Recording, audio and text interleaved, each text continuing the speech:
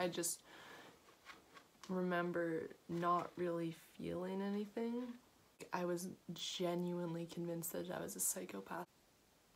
That is not a fun feeling.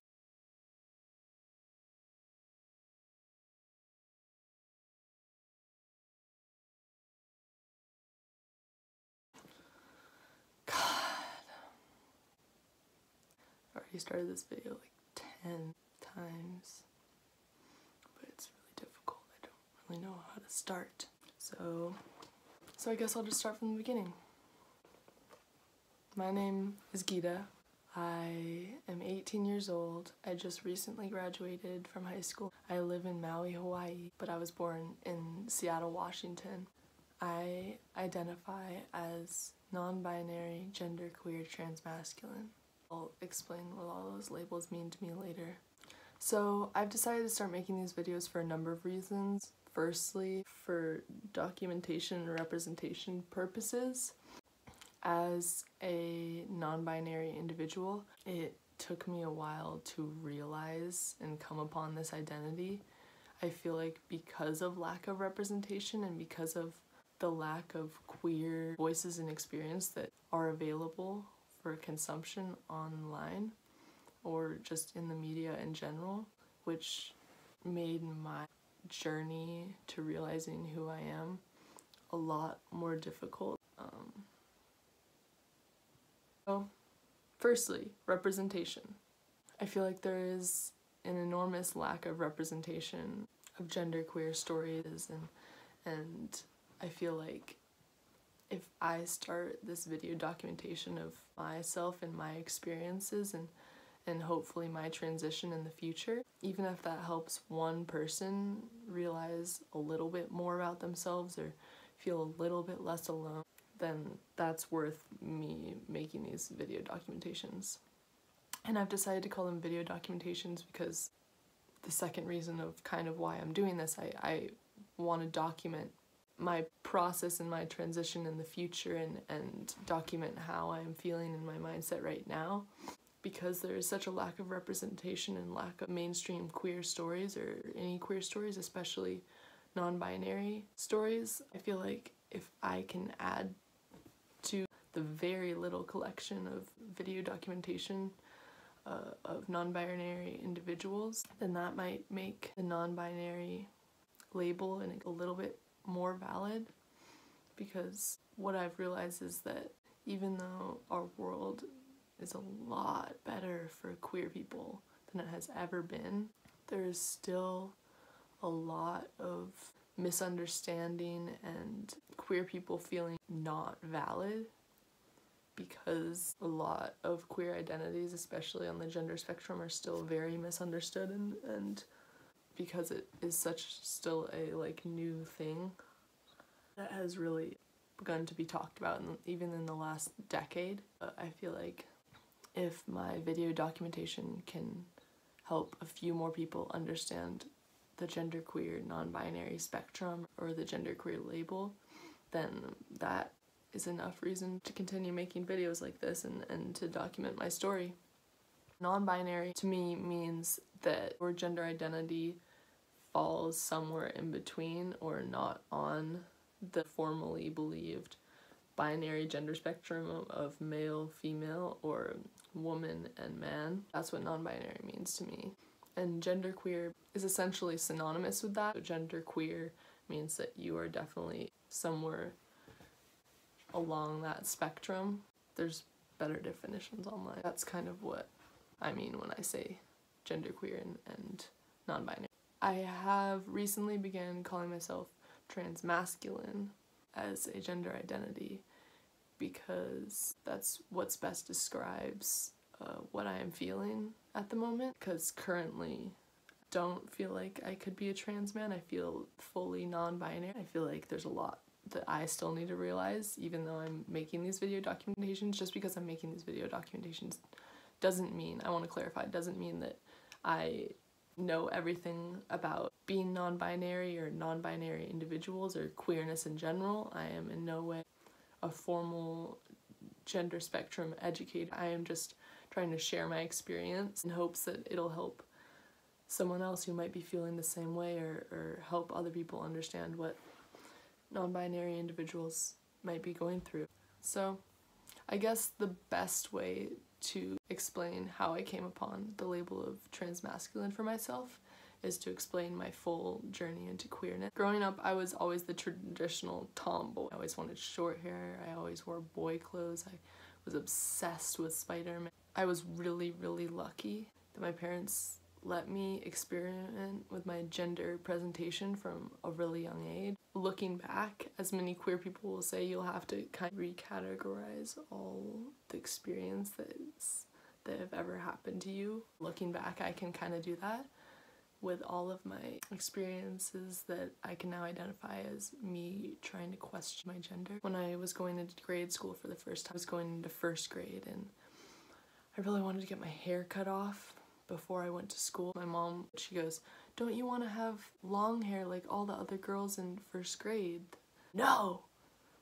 And I cut off all my hair.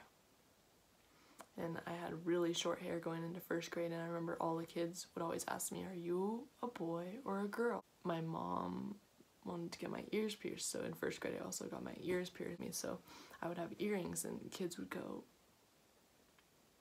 "You're a girl because you have earrings, but you're a boy because you have short hair." And that's when I remember first questioning my gender identity. Kids would ask me these questions, and I would always say girl, but I remember that not really feeling right to me also. I never really identified with the label of girl, even from a young age.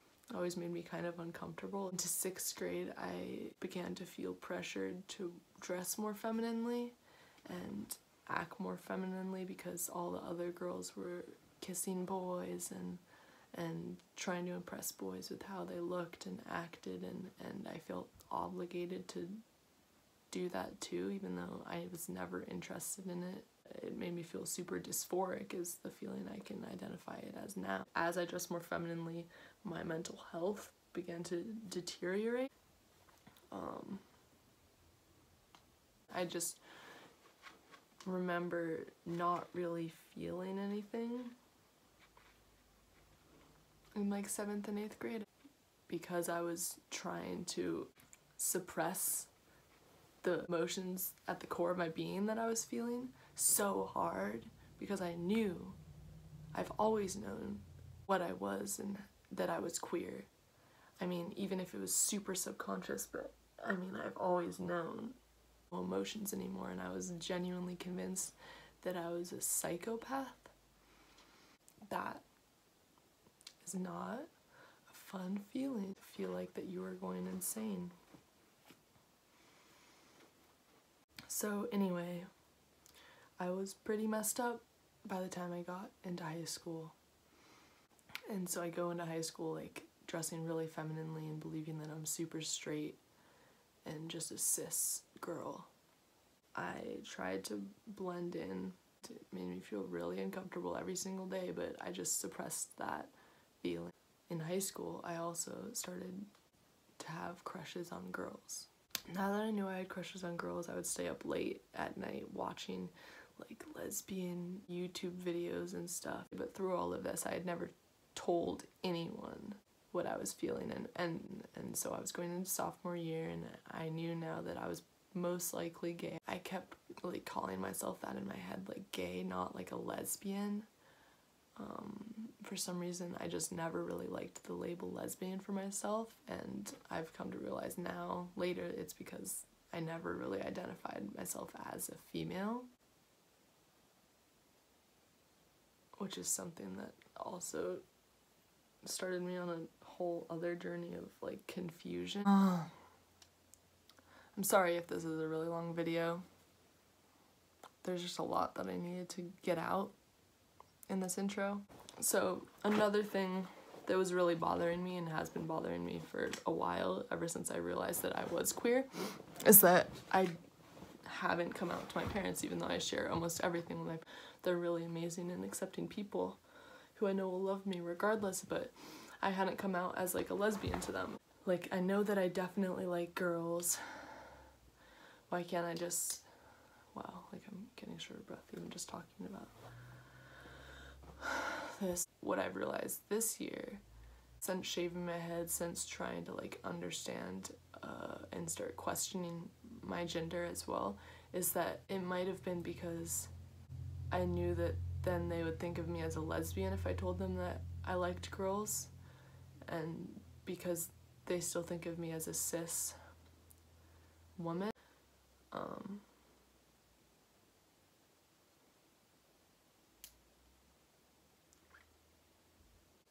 So I was questioning that, and I'm like, well, maybe that's why I haven't come out to them, but does that mean that I am not a girl? I had never really questioned my gender before, maybe because I was already like, wow, I just had to go through the whole process of coming out to myself as gay. Like, I don't want to do that again, because it's been an exhausting and traumatizing experience to come out as queer to yourself in a world that doesn't accept you sometimes as that. So then I started questioning my gender. I started watching videos of top surgeries and FTM, female to male trans men. I was like, why am I watching these? Like, I'm not a trans man, I don't think. Why do I continuously watch these top surgery videos? Why do I continuously watch these videos on dysphoria? Why am I like jealous of Miles Chronicles for coming out as a trans man? Like, why am I jealous of that? Maybe I'm just really confused because I feel really alone and I'm isolated here on Maui. And so these are all the things that I was thinking as I was trying to figure out why I might be questioning my gender. And then maybe 2 months ago, I came upon this YouTuber named Chella Man. Chella made a video documentation series of his transition timeline, and I would just watch his videos every night over and over and over again, because Chella identifies as a genderqueer, non-binary human who is taking testosterone and has had top surgery. I related to this more than I've ever related to anything in my entire life. My heart is like fucking racing. My hands are shaking. I was really confused, and I was like, oh no, like, I think I might not be a girl. I kind of got depressed again because now I could actually identify the feelings I was feeling in my body and in my mind as dysphoria. And now I could identify these feelings that I was having as dysphoric feelings. It really overwhelmed me. Now I was starting to realize that maybe I was non-binary and that I did like being seen as really masculine, even though I didn't want to be a man. That was also a point of conflict for me because I was like, okay, I'm trans maybe, but do I want to be a trans man or am I just non-binary? And maybe I'll make a video on that later, how I figured out that distinction. As you can see, it's a really recent realization that I've had that I am non-binary, but because I am 18 and because I'm going off to college soon and I'll be more free to be me, and because I have already accepted myself as a queer person throughout high school and I've been through that entire process, that realizing that I was non-binary wasn't as jolting as realizing that I was just queer in general. After seeing Chella's videos and seeing his body transition on testosterone and seeing him get top surgery, it's made me realize that that might be something that I would want to consider as well. And that's why I started making these videos right now, because in the past few days I've realized that I think I definitely want to consider getting top surgery, and I want to start going to a gender therapist, and I want to start thinking about potentially getting hormone therapy. I have a lot of thoughts on that, and I'll probably make a later video on the options for non-binary individuals in my situation, when considering hormone therapy. As of right now, my biggest concern is trying to come out to my friends and family as non-binary, and that's also kind of why I wanted to start documenting this before I told anyone. I'll make some videos on how it goes after I tell everyone. Maybe I'll even try recording coming out to my parents, even though that sounds like a lot to me right now. I feel like that would be a really valuable thing to document and have for people to use as a reference point in their process, because something that's been really confusing for me is trying to figure out how I would come out as non-binary and how I would come out as non-binary not only to my parents and my close friends but also to the world, and if I want to start considering using they, them, or he, him pronouns.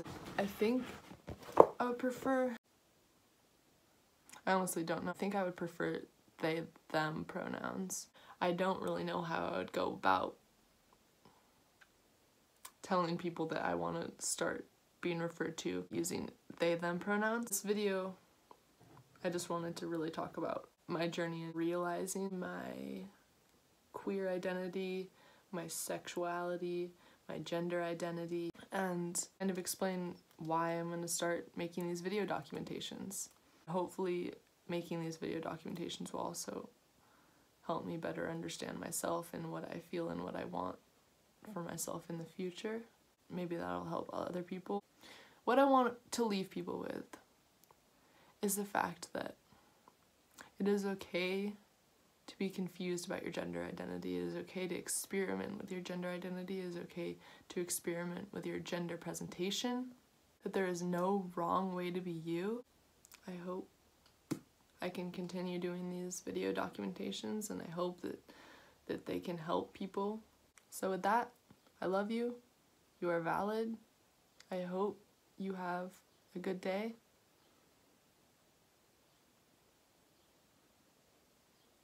And I hope to continue making these videos.